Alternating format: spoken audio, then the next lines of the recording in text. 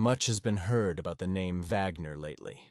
It's no news that he is one of the protagonists in the current war in Ukraine, and his designation depends a lot on who points him out. By some, he is categorized as a private military company. By others, a network of mercenaries, or even Putin's own private army.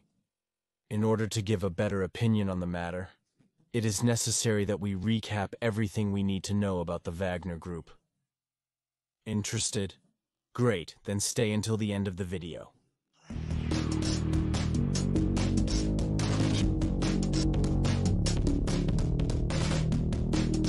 Before we begin, it would be good to clarify that not much is known for certain about the Wagner Group, given that in their country of origin, Russia, there is a certain media secrecy that even increased with the country's isolation after the invasion of Ukraine. According to some reports, the founder of the Wagner Group would be Dmitry Utkin, an agent of the Special Forces Group of Russia, where he held the rank of lieutenant colonel. In fact, it is presumed that the German name Wagner is Utkin's nickname, given that he would be a supporter of the National Socialist ideology, which is reflected in his Waffen-SS tattoos. Regardless, Wagner's ideology today is more associated with extreme Russian nationalism, although like all mercenaries, his supporters act more out of economic motivation than ideological. Regardless, the Wagner Group became globally known since 2014 when the first phase of the war in Ukraine and Donbass broke out, more specifically in the Lugansk Oblast, one of the epicenters of the war. At that time, the group had about 1,000 members. According to Ukraine, Wagner would have participated in the downing of the Ilyushin Il-76 transport plane. They also would have intervened in the Battle of Debaltsevo in the Donetsk Oblast, where they managed to capture the city for the pro-Russian forces. Following this, the Wagner Group would progressively grow to reach 8,000 members in March 2022, just before the invasion of Ukraine. But before that, it had various interventions abroad that we will see shortly. By 2022, the other key figure in the financing and leadership of the Wagner Group appears, the well-known Yevgeny Prigozhin. This Russian oligarch, nicknamed Putin's chef, started his career as a catering agent who organized dinners and feasts at the Kremlin and events for the Russian president. On numerous occasions, Prigozhin has been seen personally directing the Wagner troops. To this day, Wagner is declared as a terrorist group by 3 countries, Estonia, Lithuania, and France. For its part, the US government has designated it as a transnational criminal group. In general, Western countries have suspicions about whether Wagner is really a private company and lean towards 2 hypotheses. The first, that it is fully controlled by the Russian state, and that its status as a company is merely a facade to have an irregular army of mercenaries that supports the regular armed forces.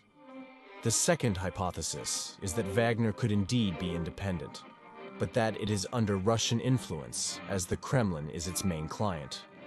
For its part, the Russian government completely denies having any kind of relationship with this group, and appeals to the fact that they are Russian nationalist volunteers, so what is said about them would be pure Western propaganda. However, the Wagner Group's interventions abroad seem to be in line with Russia's interests, a world power that seeks to expand its influence around the world. So we will see their interventions abroad. After the war in Donbass, the intervention in the Syrian civil war stands out since October 2015, the same year that the regular Russian forces began their intervention in the country in favor of the al-Assad government, a close ally of Putin.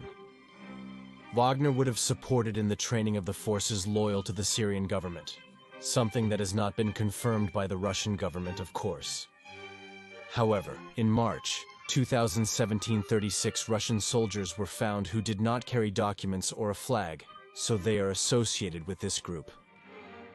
It is estimated that about 2,500 mercenaries would have participated in Syria, who had a significant intervention in Palmyra against the Islamic State and in Aleppo, where they dedicated themselves to protecting oil facilities.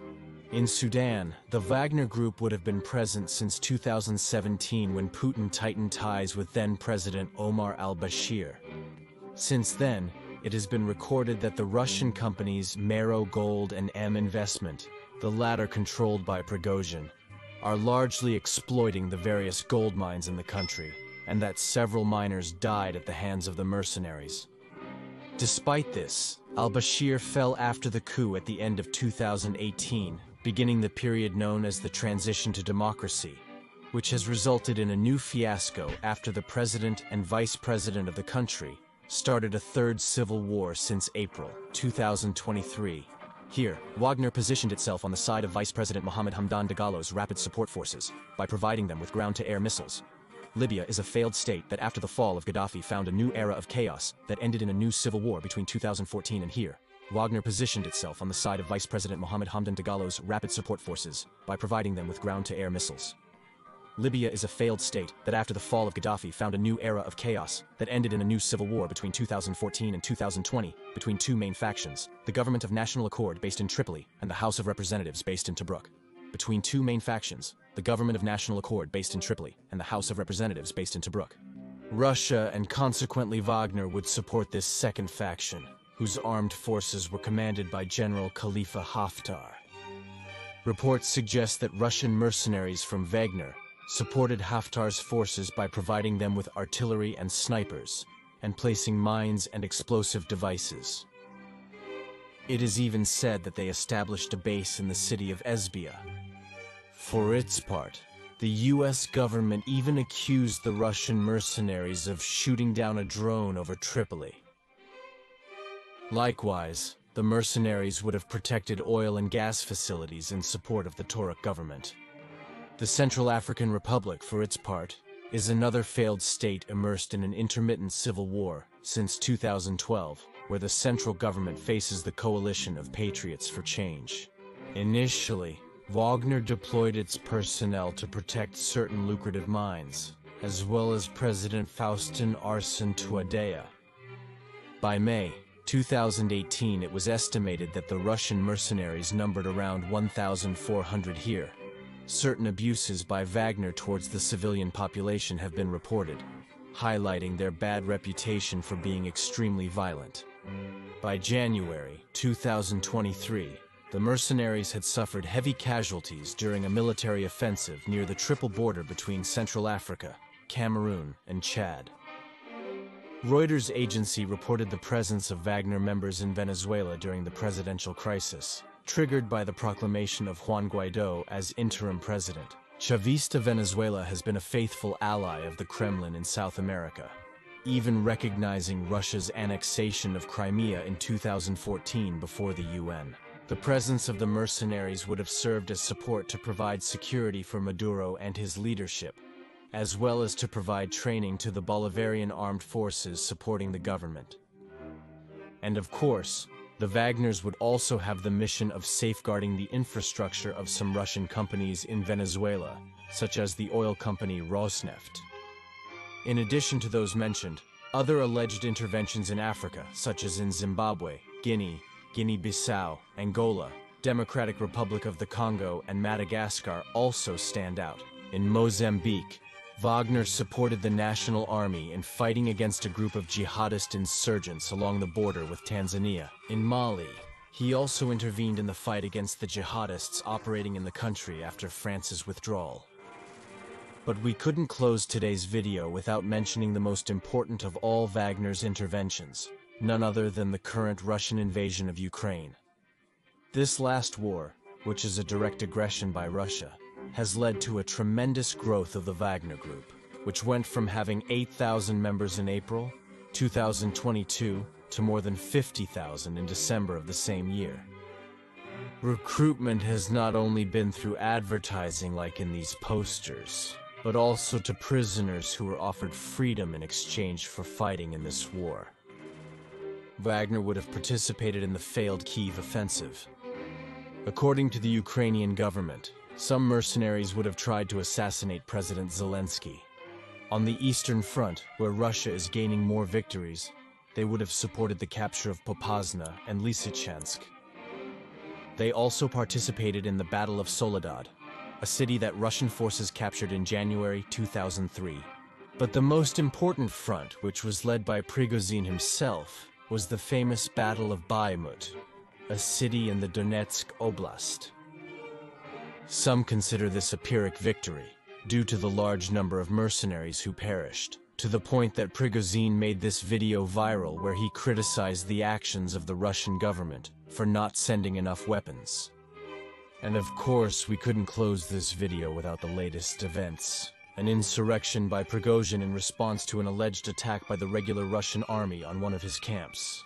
In retaliation, Wagner crossed the border into Russia and took the city of Rostov-on-Don, with the aim of heading towards the capital Moscow and overthrowing, according to him, the corrupt elite that leads Russia and has used the war for the benefit of its oligarchs. Putin responded by calling this rebellion a betrayal of the homeland, and that the members of Wagner will be punished exemplarily. However, this dispute lasted only 24 hours with the mediation of Belarus. Prigozhin and his men withdrew to this country and supposedly will not be prosecuted by the Russian government, which has raised many questions about this sudden change. What do you think is really happening? As you see, the Wagner Group appears to be a private company, but it has acted very much in line with the interests of crime. And I know that Putin's supporters will say, why don't I talk about Blackwater, even though I've already done this show about it? And I, as a good communicator, will continue to report impartially so that everyone can draw their own conclusions. How would you rate the Wagner Group? Don't forget to leave your comment and subscribe to the channel. Also, I leave in the description my social networks, and in case you want to see the new videos in pre-release and have a greater interaction with me, your donations on Patreon, unamanito.net, or channel members are welcome. See you next time.